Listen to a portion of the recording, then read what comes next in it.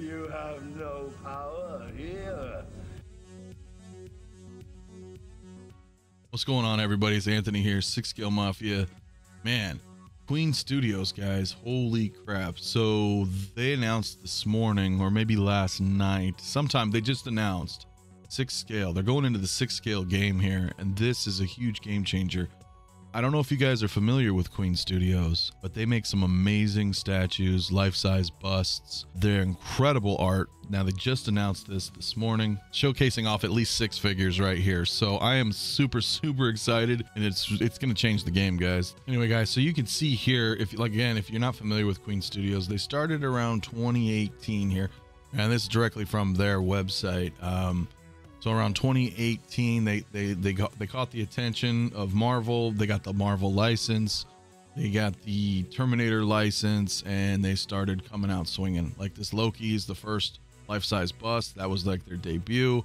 I mean, if you look at some of the photos here, if you're not familiar with Queen Studios, seriously, go look them up. Check out what they're doing. They're absolutely phenomenal pieces.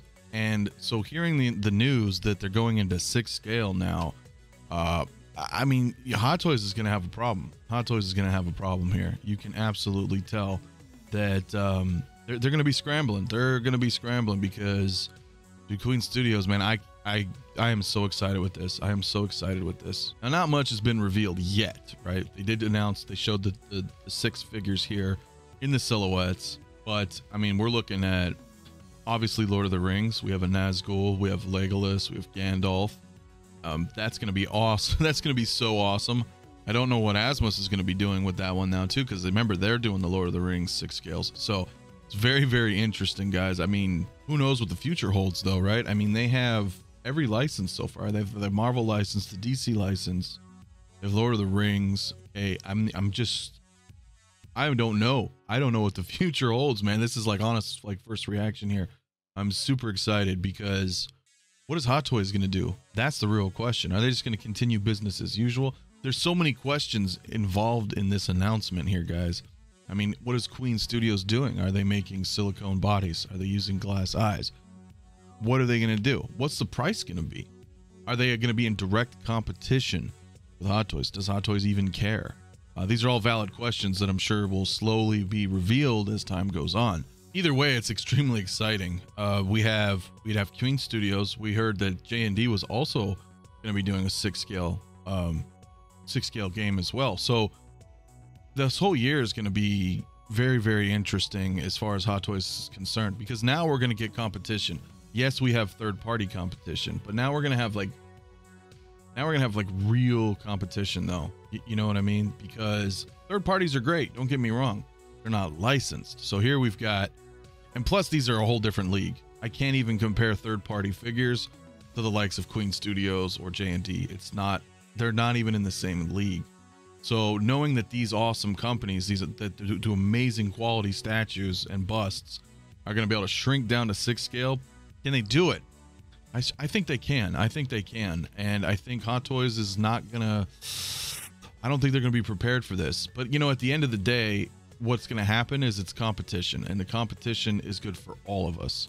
That's how I look at it, because maybe Hot Toys is going to have to really step up their game, right? Then we also have options. Okay, we'll have Queen Studio figures, we'll have J&D figures, and then we'll have our Hot Toys. So I'm just, you know, it's interesting because I really need to know, are they going to do something else? Are they going to say, okay, well, we're going to put, okay, so look at the DC stuff, right? They show the Heath Ledger Joker, right?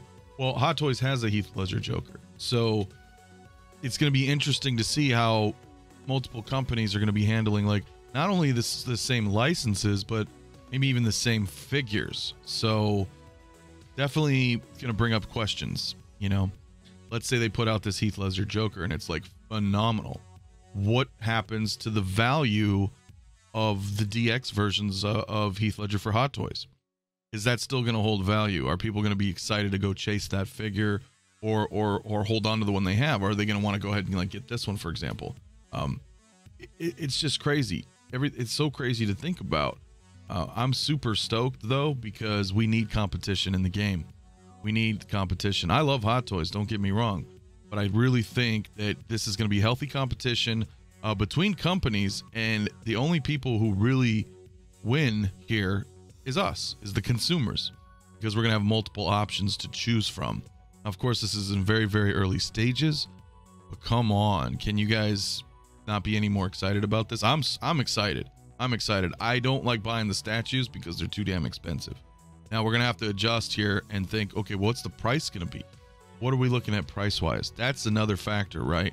But with Hot Toys, you know, increasing. I mean, look at the Batman figure, right? $500 for the deluxe, you know, that's a lot of money.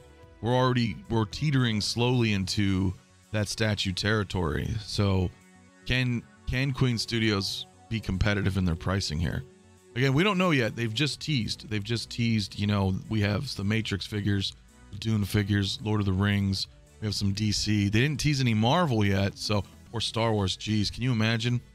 I don't think anybody's going to have the Star Wars license. So I think Hot Toys is going to be safe, but you never know. You never know, guys. Anyway, guys, that's it for the video. Let me know what you guys think in the comments below. Are you guys excited for Queen Studios? Do you think Hot Toys is worried about this? Is healthy competition good for everybody?